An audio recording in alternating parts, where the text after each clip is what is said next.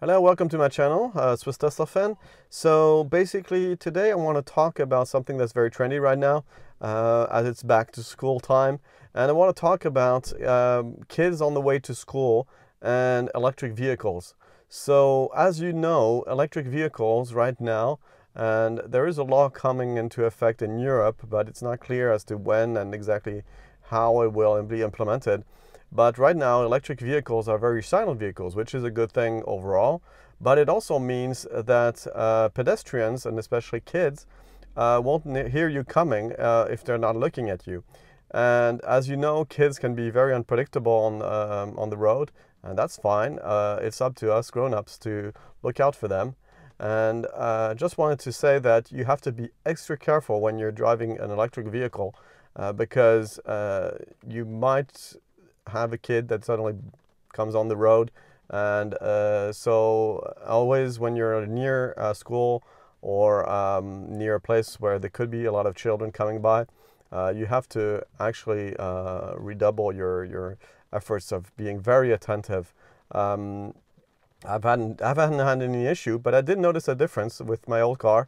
My old car was not very loud, but it was, let's say, loud enough to be a little bit noticed. Although when I was driving slowly, I also had this issue. So it's really important that you stay on top of this. What you can also do sometimes is the AC is actually makes some noise. So you can, if you have the AC on, people will hear you a little bit more. Or you could just put some loud music. I mean, there are speakers in the car, and there's a pretty strong bass response thanks to the bass boosters, and basically that will make you heard from outside also, but of course be careful not to damage your hearing while you're doing that. But anyway, I'm sort of half torn about this legislation. In a way, I can understand what it's trying to achieve, but on the other hand, it's such a nice thing to have cars making less noise that actually reintroducing artificial noise into the streets and stuff like that seems like a problem. In terms of educating people also, I now am educating my kid that's about to go to school all by himself. I'm educating him to not only, to always look. Because right now you can't trust your ears anymore. I mean, when I was growing up as a kid, you could just go by ear. I mean, you could hear things.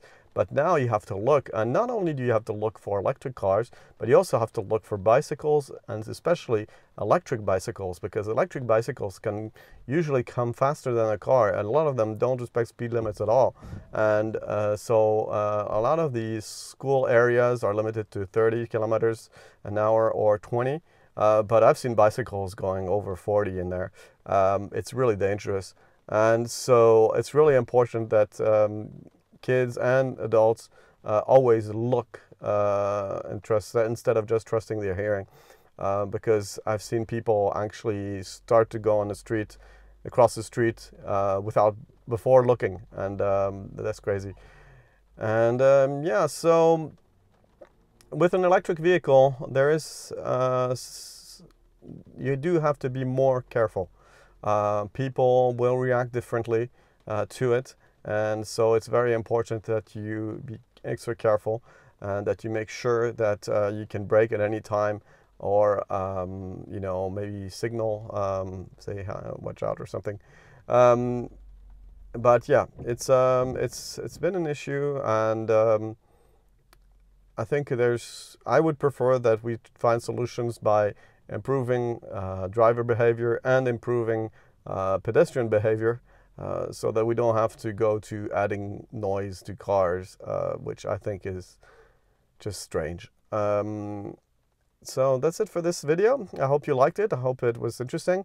And of course, if you disagree or agree, don't hesitate to use the comments below. If you like the video, make sure to hit the like button, and please help the channel if you can by sharing the video. This would help me tremendously. We're growing in viewership, and I really enjoy that, and it's fantastic to see. And I've heard some feedback from you guys, and I love it. So please don't hesitate to keep it coming. And of course, ask me anything, suggest anything for further topics. And yeah, as usual, of course, if you're interested in buying a Tesla, make sure to use a referral code. You'll get free electricity. I'll put mine in the description below. And that's about it for this video. So I hope you liked it, and see you in the next one. Bye-bye.